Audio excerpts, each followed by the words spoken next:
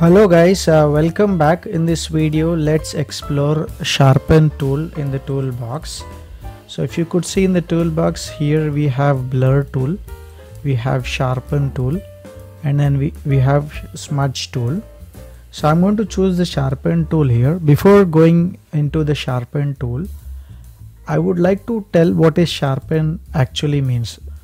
For that I go to the filter and we have a section called Sharpen, and then use this unsharp mask tool. It's a filter basically.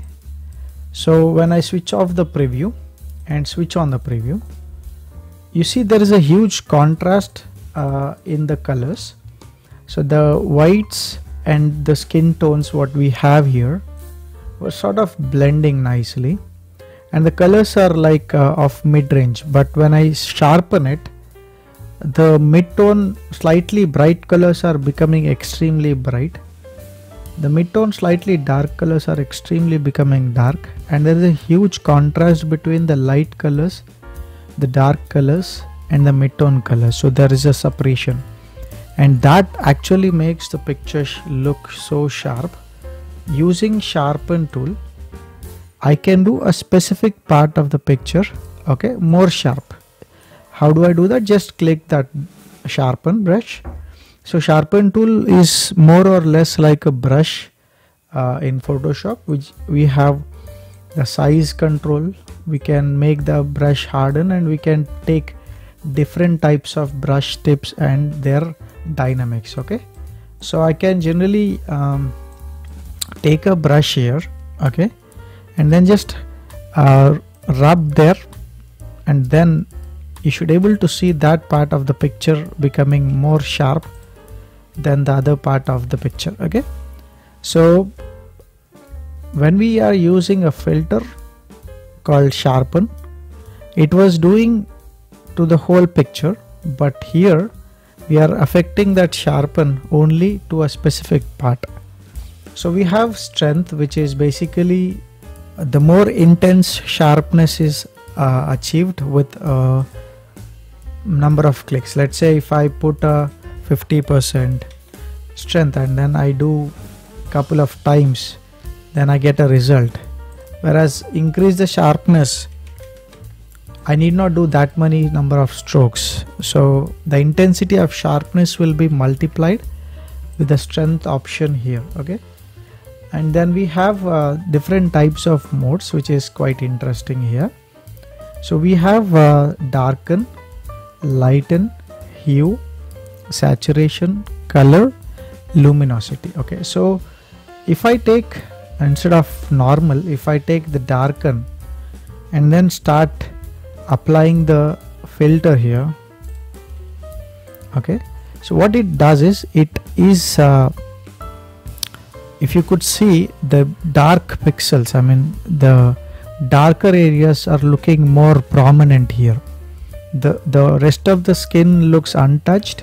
If you could see, it's untouched, but the dark pixels are becoming more sharp, making it look more rugged.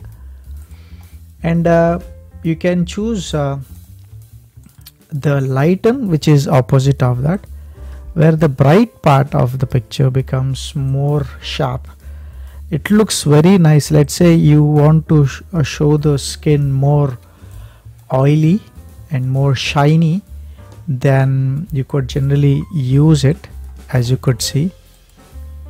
Okay, so that is lighten. So very similarly, you have hue, which will sharpen only the hue value. So if you could see, there's a change in the color.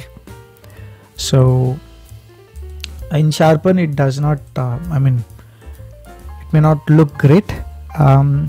Now hue is something really I like. The reason is, if you are aware of some camera effect called chromatic aberration, so it is giving that sort of effect to your picture when you are using the hue sharpen.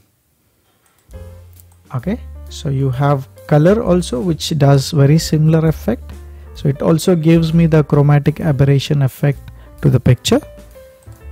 And then we have luminosity. It again makes the lights and shadows, both luminosity is like when you are choosing darken, it was affecting only the dark part, lighten was affecting the light part, whereas luminosity, it's affecting the light information, which is both including the light and dark areas, and it gives you more sharp, crisp image.